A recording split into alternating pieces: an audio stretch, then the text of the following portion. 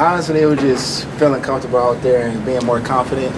It was a cover 3 type of zone, and then they was doing the hitches a couple plays, and I was just, all right, I'm over that, looking bad on my side of the ball, so I just had to jump it and stop that little trickeration they had going on.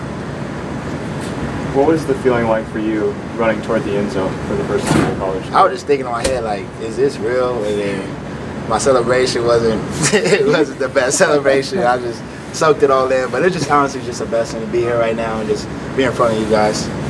To do that in Pasadena, kind of be a hometown hero, literally, how special was that? That's just something I do for Darius, you know. Long live Darius. He's been there since I started camp and since he's passed away, and that was for him tonight. Did you think you were going to get that touchdown, the kick return? Man, that's something I'm going to go back to and watch that film. I don't know what happened, but something I got to work on and not get tackled by one man. You guys lose Kenny on defense, you lose Darius, you lose Jaleel. Who do you turn to for leadership at that point after you've lost all those guys? At that point, we all stepped up as leaders. We didn't turn to nobody but to Coach Moore, our defensive coordinator, Coach Meade. But we had those guys cheering us on, and just they're going to be back for sure. You know, just losing them just had us ramp it up a little bit.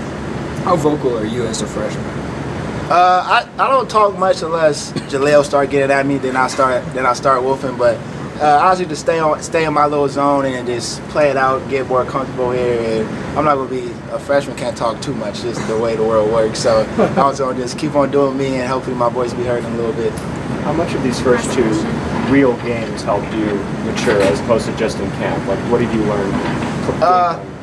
Camp definitely helped a lot. Coming in early helped a lot, but these 2 games definitely got me a feel from first game opening up against an SEC school, just a blessing from God. Never knew that I was going to come here to open up the SEC school, hard knocks ball, and just playing Hawaii just had me get more comfortable. They're a great team, and just these 2 opponents we had definitely got my confidence more up. Thanks, Darnay. Appreciate it.